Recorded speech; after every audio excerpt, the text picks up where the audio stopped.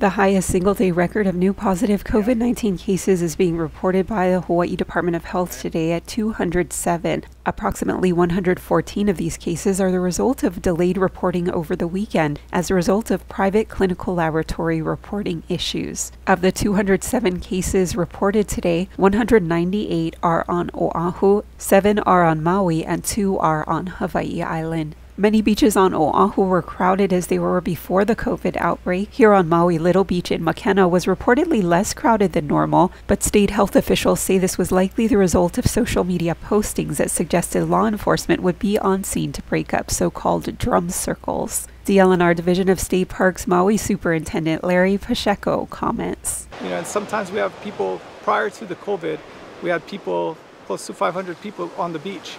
Now, with the travel restrictions, the numbers will be a lot smaller, but the gatherings, the violation of the governor's proclamation, the mayor's rules and guidelines set for the protection of the public, you'll see that it's violated. Nobody's wearing masks, everybody's just congregating, and again, it's like a free-for-all.